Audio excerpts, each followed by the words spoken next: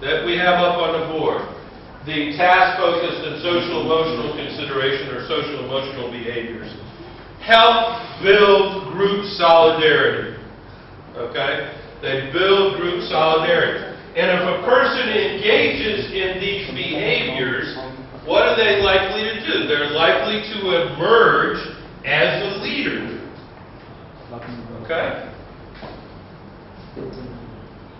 These behaviors would help an individual emerge as a leader, or potentially a leader.